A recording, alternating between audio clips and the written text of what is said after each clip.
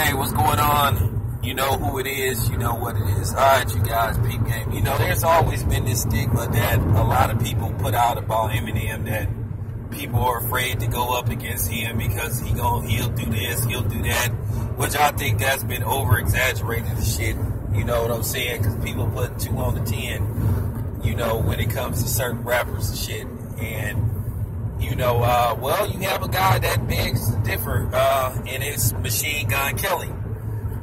Machine Gun Kelly put out a song today called Rap Devil. It was a response to Eminem's new song, Fall, where basically Eminem dissed a lot of rappers, you know, on his new album, Kamikaze.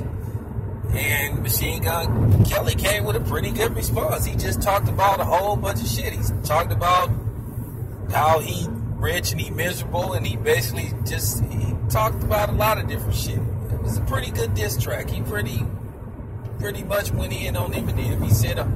He said some good shit on there. Real solid song. Now, would I ever buy Machine Gun Kelly's album? Absolutely not. Because one, I seen this video of him at the BET Awards, and I wasn't feeling how he like overly went out of his way to try to disrespect his sister, you know, and I just wasn't feeling that. I mean, he went just out of his way. I mean, he was just calling her all kind of names and shit, and you know, it just wasn't cool. So I kind of ain't fucked with him ever since he did that. He's a talented rapper. I can't take that away from him. But yeah, I've been cool on Machine Gun Kelly ever since I saw him do that.